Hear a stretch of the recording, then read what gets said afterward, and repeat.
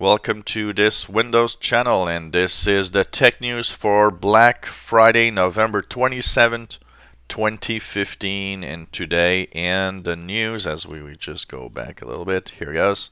Remote Play. This is a feature from that PlayStation 4 can use, and it's the ability to use another device and through the network play your favorite games via Remote Play. Well, apparently it's coming to a PC near you as a Windows and Mac version of Remote Play will be available. So it means that if you're a PlayStation 4 fan, you'll be able to use your favorite computer to remote play any games that you have on the PlayStation. And I think it's a little bit of a response to the fact that Microsoft with Xbox One has enabled, the streaming of games through your Windows 10 computers from your Xbox One, which is kind of a bit of the same feature here. So that I think is kind of a response, and shows that probably there's some demand for that type of gameplay. So Remote Play for PlayStation 4 on PCs and Mac coming to a computer near you pretty soon. Black Friday, well, of course, today's Black Friday, and we all have this story in the news that we hear every year of this guy shooting someone else or girl going crazy, and I just look at that and I'm just wondering, get a life. I don't know. It's just so crazy when I see these things happen. But I go through the different websites of online stores, and of course every online store has deals, but overall, you got to be careful, because overall a lot of the deals aren't real deals, or just cheap stuff. I was looking at here in Canada, the source with a HP laptop for $289, and I was looking at it and I was like, man, that's like the cheapest stuff around. And yeah, it's a computer for $289, but come on, it's kind of a little cheap, and I think it's not going to be that very good at performance level. But at least, some people will jump on the occasion for sure. There are a few things that are interesting. I did see on Amazon there's a 20,000 milliamp hour charging block that you can buy for $19, which is very, very nice. $19, and man, 20,000 milliamp hour, that's a lot of power for your tablets and your smartphones. Just put that in your pocket, in your shirt pocket, or in the jacket, and you got power for many days basically. So 19 bucks, that's not too bad. There's a few things, a lot of deals with bundles of Xbox. Funny, because I've seen more Xbox bundles than I've seen PlayStation bundles, but I'm sure there must be some PlayStation bundles also. But a lot of people jumping also on the fact of the Fallout 4 game with the Xbox. And apart from that, a lot of little deals on tablets and stuff. Even the stores like iOS store, the Microsoft store for apps, add a lot of deals. I was listening to Paul Tarot mentioning that there's even deals for when you rent movies on the Microsoft Movies and TV app, or Film and TV app. There are some movies that you can rent for as low as 99 cents, which is nice. You can actually rent a 99 cents movie that would cost you, $6 or $7 anywhere else. So these are nice options and nice little things to check for. That's for sure. So whatever your fancy, check it out. And a lot of these deals will last for many days. I've seen that many websites say, well, it's not just for Black Friday. A lot of the specials are up to the end of next week. Some up to December 1st. So, if you don't do it today, just take it easy, relax, and, shop online this weekend. Check out the deals. A lot of them are still going to be there this weekend. So it's something to check for. And, don't go crazy. It's just Black Friday.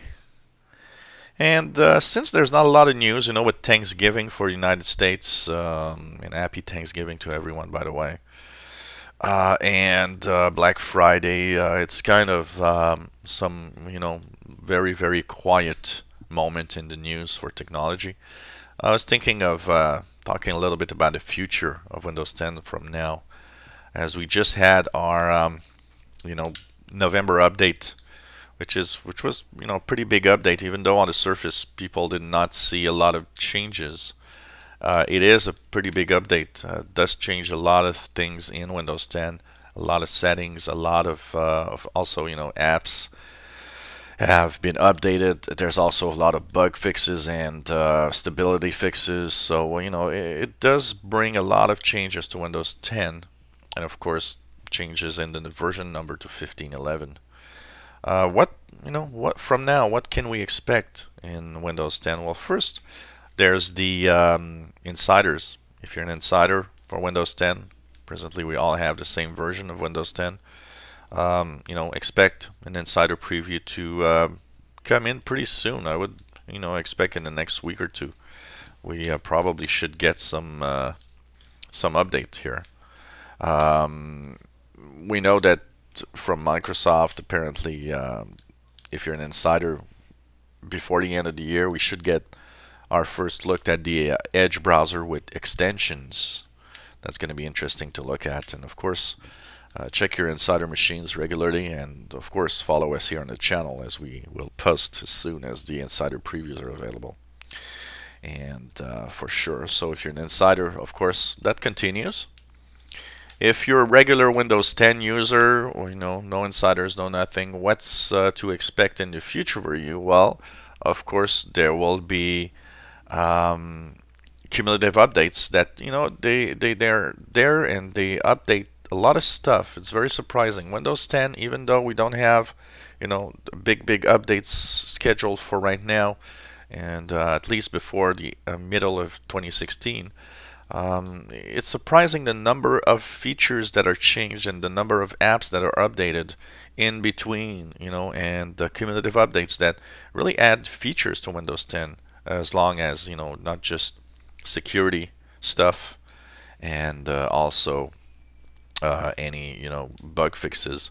So even though the big update Redstone will be at least mid 2016, and there's talk that it might be even the fall, you will have here and there little changes, little things that are going to be updated here and there, as Windows 10 is updated all the time, not just with big updates. So that's one thing to check for. Of course, the big thing that will be to check for is Redstone. Don't forget that the first 6 months of 6 or 7 months of 2016 are the time that's going to be left for the free upgrades. I would expect the pace of upgrade to Windows 10 to actually quicken in 2016, because a lot of people haven't jumped on the Windows 10 operating system now, but they'll think about it and they'll say, well, it's my last chance to get it free. So a lot of people are going to want to upgrade at some point in 2016. And I wouldn't be surprised that there will be more than 200 to 300 million by the end of 2016 to be on Windows 10, which will be very nice. If we look at Windows 7, which is probably the operating system where people are the less enthusiastic of going to Windows 10, one thing for sure is that we did see that the Windows 7 market share, which was at almost 52% at the beginning of 2015, is starting to dwindle. So we're now at 49 dot something. So it shows that there is an adoption rate to Windows 10 that is starting on Windows 7 machines.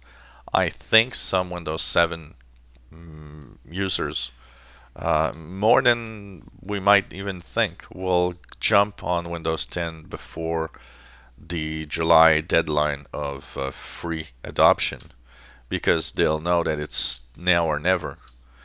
And there's of course going to be the die-hard Windows 7 users that will stay on Windows 7 till it's not supported anymore somewhere in 2022, I believe. So, adoption rate is going to be there. Of course, Redstone, which is going to be a very, very big update, and that's going to have a lot of features that are going to change and new stuff happening on your Windows machine. That's going to be closer to like a new Windows, basically, coming anywhere in the second half of 2016. That update probably will come through Windows Update in the same manner that we just had our November updates. Promises a lot of features, a lot of new stuff in Windows 10. It is going to be probably the thing to look at next year in Windows 10. And of course, it's going to be free for everyone. And it's going to be interesting to see. A lot of people were thinking maybe that's going to push us to Windows 10.1. Well, with the new numbering version of the November update, which gives us a version 15.11, I think that's the way they're going to continue with Redstone. We're going to stay at Windows 10, but the update's going to be, whatever version, whatever month, because the version number follows the month and year.